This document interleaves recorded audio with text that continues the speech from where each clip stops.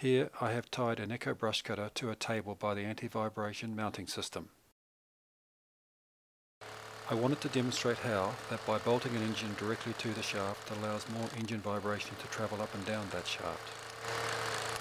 These vibrations then interact with each other, resulting in rogue waves that are strong enough to cause noticeable bending of the shaft that I've never before seen in rubber-mounted engines in all the brush cutters that I have owned.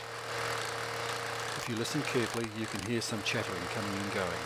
I suspect that this is coming from the gears and could be a possible cause for the gear head getting so hot.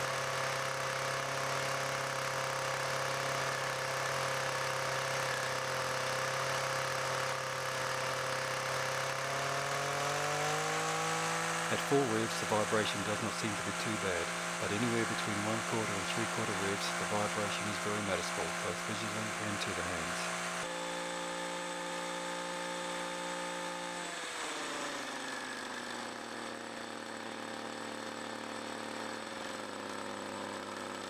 Even though this brush cutter has very good handlebar anti-vibration system, I think at certain revs and frequencies, the shaft vibration is overwhelming the rubber dampening system.